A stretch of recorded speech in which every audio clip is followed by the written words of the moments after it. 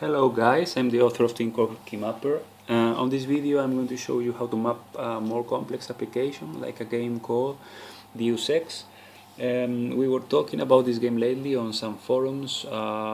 It's pretty complex, it has a lot of different interactions, places where you can touch in the screen and do different things, so it's not so easy, and I added some extra features to make it more usable for you.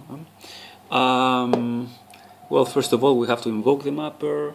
On the latest version, I added these floating icons. They are pretty handy because even it's another alternative. You don't have access to your notification area, so you can just click here, select this one, and yes, you can see it. I hope it focuses. Anyway, open the game editor. Then you have the editor here. We can just start with the simple things like if I click on R1 shows here. I can drag it and put it on this place. Then, for instance, for those also we can use I don't know, B for this game, for this action. Sorry, A for this action. Maybe R. Oh, sorry, left one for the other side. Select or start for this pause that's here.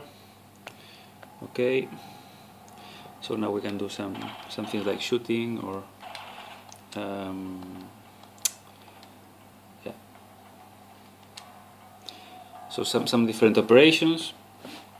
Now for instance, to look around, you do it like that. So what we can do is add an area here based on the movement on the right stick. So I move the right stick, the right stick shows.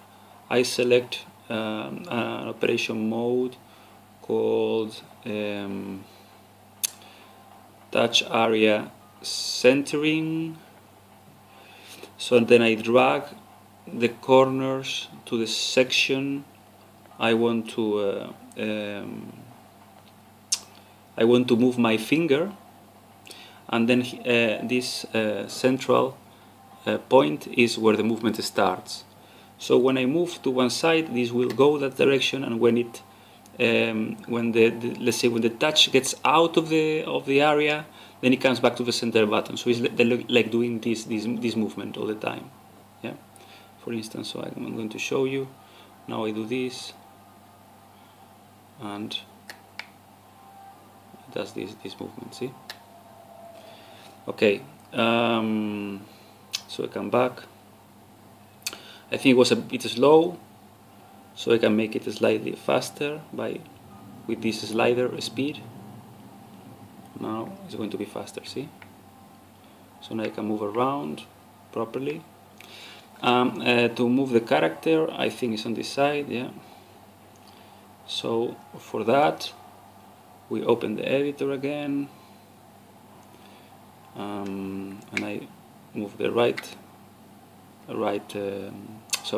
left stick, and I just place it around here. I think I can make it slightly bigger. Okay, something like that. I place it here, apply, and now the man moves around and looks as well, and can shoot. So that's okay. Now what happens with this game is that you have these selectors here.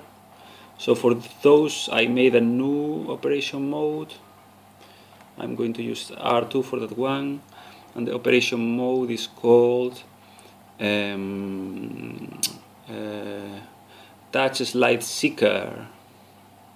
So now I selected it. You have 2 points, R2 and R2 prima.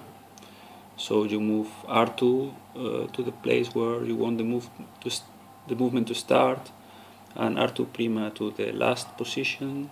So when I do this now, it's a bit short, so we come back. And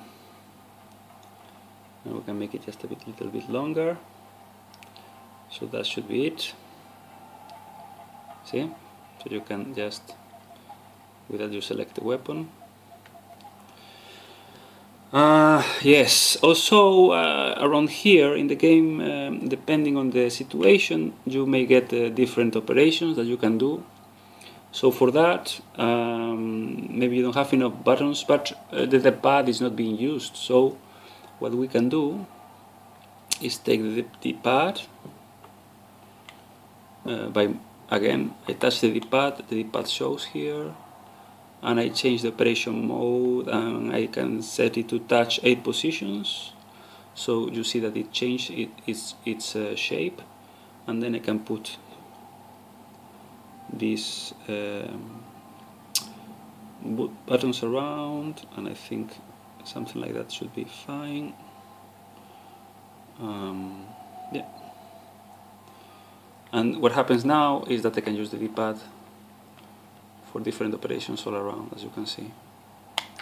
So now I can move, I can shoot, I can select my weapons. Yeah. So essentially that's it. I hope this has been useful for you. I'm going to upload this updated profile to the central server, so you really can download it directly without doing anything yourself, anything extra. Well, I hope this has been useful. If you have any more questions, just send me an email. Cheers.